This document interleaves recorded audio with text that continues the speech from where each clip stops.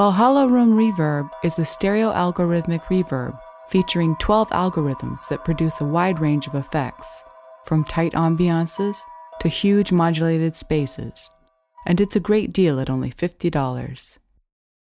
Let's check out some of the architecture of the plugin, which is divided into several discrete sections. The sliders on the left have the most immediate and dramatic effect on the sound.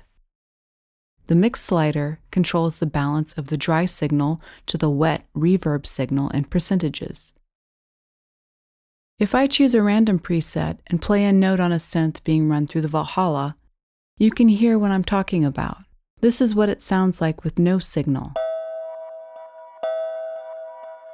And now all the way up to 100%.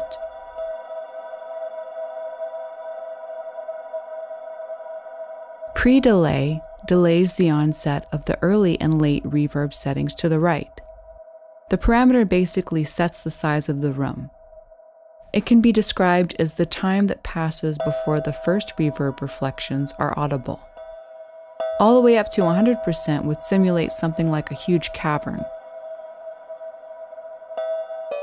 Lower settings can add clarity and presence to the sound. The decay accounts for the late reverberation. Here, it's based on the mid-frequencies of the sound. To further dial in the higher and lower frequencies of the decay, use the bass multiplier and the high multiplier controls in the late section. The high cut simply controls the cutoff frequency of the low-pass filter. More detailed info can be found in Valhalla's documentation, but you can hear it filtering the sound as I lower the high cut.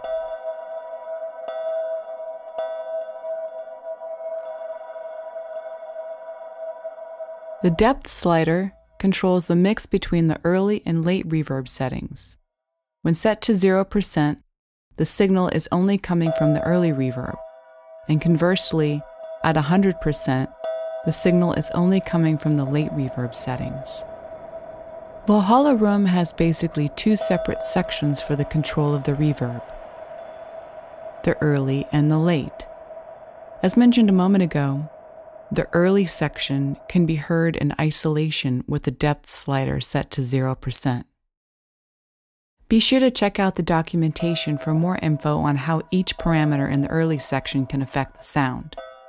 Clicking the Late button will access the late controls, and by increasing the percentage on the depth slider, you can hear how the late controls affect the sound. What sets Valhalla Room apart from many other digital reverbs is the fact that it provides 12 reverberation algorithms to choose from. Clicking on the Reverb Mode box displays a drop-down where you can select which one you want to load. And then a panel will appear just below describing the algorithm's attributes. Room provides a plethora of presets to choose from that you can further tweak and save as new presets.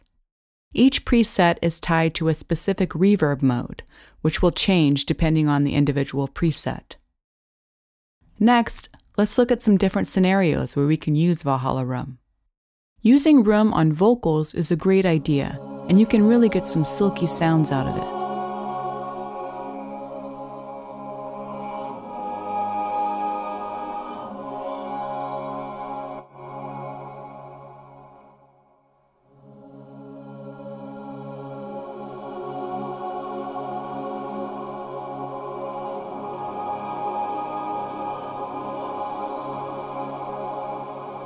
And you can experiment with using it on instruments until you find something you like.